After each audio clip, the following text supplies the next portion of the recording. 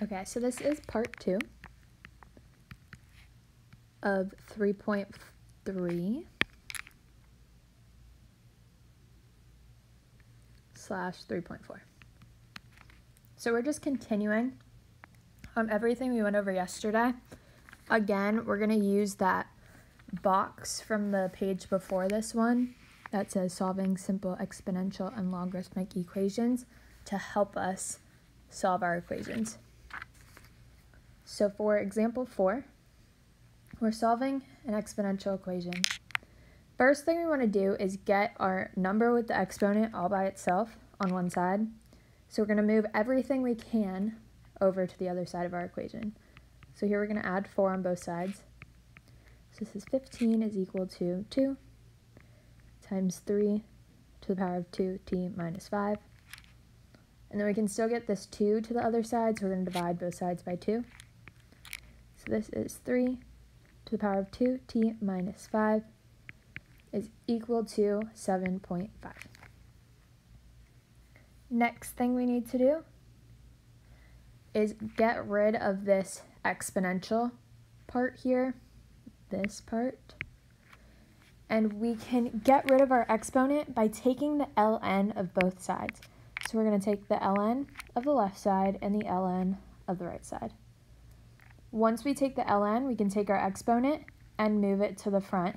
So now it's being multiplied by that ln. So we have 2t minus 5 times ln of 3 is equal to ln of 7.5. Next thing we're going to do is get rid of that ln of 3. We're going to move it to the other side. So since it's being multiplied, we have to divide it on both sides. So now 2t minus 5 is equal to ln of 7.5 divided by ln of 3. So now we have to put this ln of 7.5 divided by the ln of 3 into our calculator.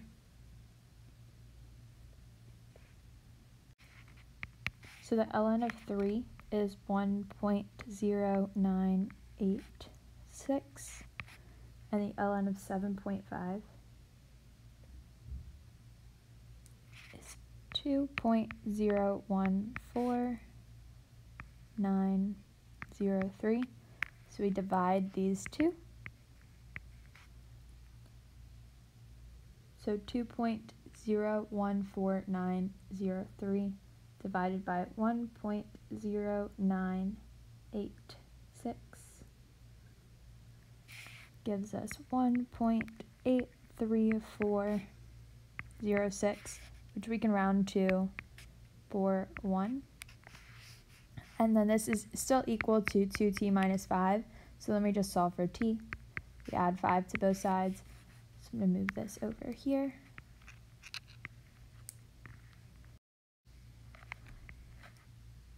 So when we add 5, now we have 2t is equal to 6.8341. Then we divide both sides by 2. So t is equal to 3.4170.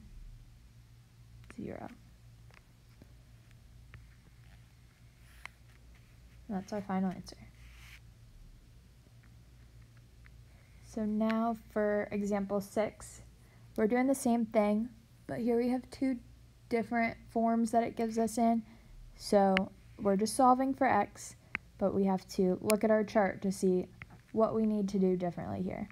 So anytime we have the ln of an x or whatever this part here is, we are going to take e on both sides and have our equation as our exponent. So this is e to the ln of 3x is equal to e squared.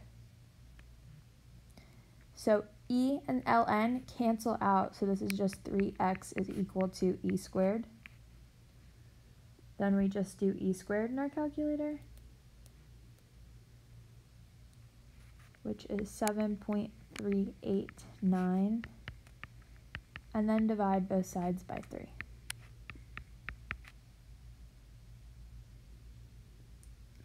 So we get x is equal to 2.4630.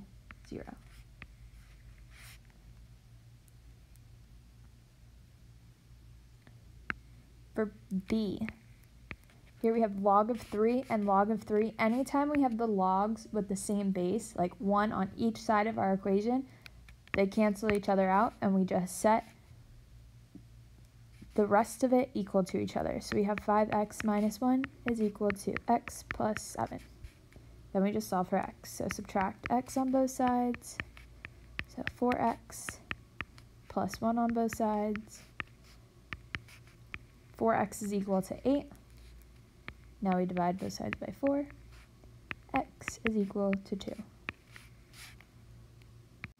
All right, we have one more on this page. Example 7. So we have 5 plus 2 times ln of x is equal to 4. So we always want to get, if we have an ln or log, we want to get that all by itself. So we're going to subtract 5 on both sides. So 2 ln of x is equal to negative 1. Next, we're going to divide the 2 on both sides. So ln of x is equal to negative 1/2. And then we have this ln of x all by itself here. So we are going to take e and put it on both sides of our equation. So we have e to the power of ln of x is equal to e to the power of negative 1/2. E to the power of ln cancels out, so we're just left with x is equal to e to the power of negative 1/2, and then we can just put that into our calculator. So x is equal to 0.6065.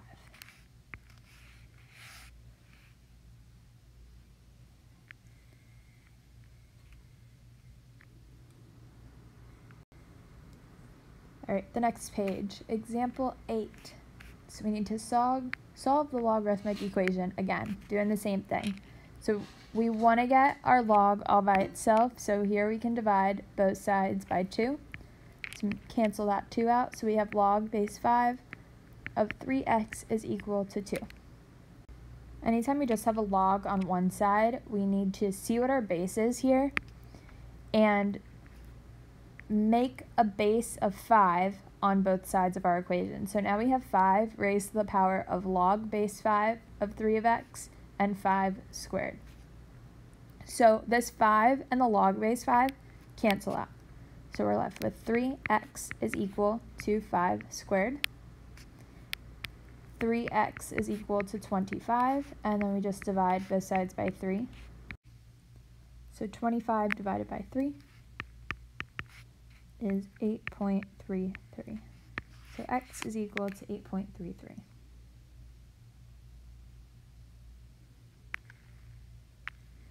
Okay, for number 9. So here we're solving again, but it gives us a little hint here that we need to check for extraneous solutions. So we'll check for that once we solve and get values for x. So we have the ln of x minus 2 plus the ln of 2x minus 3 is equal to 2 ln of x. So our goal here is just to minimize the amount of ln's that we have. So here we can combine this ln of x minus 2 plus ln of 2x minus 3. When we're adding our ln's, that means we can multiply them together. So we get rid of one of our ln's, so we're just left with ln of x minus 2 times 2x minus 3. So we just condensed our equation, and this is equal to 2 ln of x. Now one of our rules says if we have the ln of x is equal to the ln of y, our ln's cancel out, and we would just have x is equal to y. So here, we want to get ln of something and ln of something. So we need to move that 2 up top just to get it out of the way. So I'm going to take this 2, put it as our exponent. So now this is ln of x minus 2 times 2x minus 3 is equal to ln of x squared. Once we have the ln of something and the ln of something else, our ln's cancel out. So now we just have x minus 2 times 2x minus 3 is equal to x squared. And now we just solve for x. So on the left side, we have to FOIL. We have x times 2x, which is 2x squared. X times negative 3, negative 3x. Negative 2 times 2x would be negative 4x. Negative 2 times negative 3 is positive 6. We can move this x squared over, so subtract x squared on both sides. X squared minus 3x minus 4, which we can combine these two together. So this becomes minus 7x, so I just combine our like terms here. Plus 6 is equal to 0. Now we can factor. So we need two factors of 6 that add to give us negative 7. So this would be negative 1 and negative 6. So x minus 1 times x minus 6 is equal to 0. So we get x is equal to 1 and 6. Now, when we need to check for extraneous solutions, that means we have to take what we found for x and plug it back into our equation. And we have to remember we cannot take the ln of a negative number. So right off the bat, if one of these numbers were negative, we know that that cannot be one of our answers because we're taking the ln of an x. So if we took the ln of a negative number, that would just make it not a solution. So both of these numbers are positive, so it works for this ln. So we're good checking that one. Next, we can check our first ln here. So we're going to plug in 1. So we have ln of 1 minus 2. This would be the ln of negative 1. If you put the ln of negative 1 in your calculator, it will say error. You can't take the ln of a negative number. So therefore, 1 is not a solution. We can plug in 6 now into our first one. So we have ln of 6 minus 2. This is the ln of 4, which would work. It's a positive number. Next, we have to try our third one here. So we're going to plug in 6. So we have the ln of 2 times 6 minus 3. 2 times 6 is 12. And 12 minus 3 is 9. So the ln of 9. 9 is a positive number, so this works. So our only solution here is x is equal to 6. Since we plugged in 1 and got a negative number here, it automatically became not a solution. So we can never take the ln of a negative number. So we always have to check for that. So this is the last example from the notes. You're going to turn in these notes in the same exact spot you turned in part 1. So you're just going to have 2 submissions for part 1. And I'm just going to grade it to make sure that you have part 1 and part 2 turned in. And then also the WebAssign is due on Friday morning. So make sure when you're done with the notes, you get started on the WebAssign.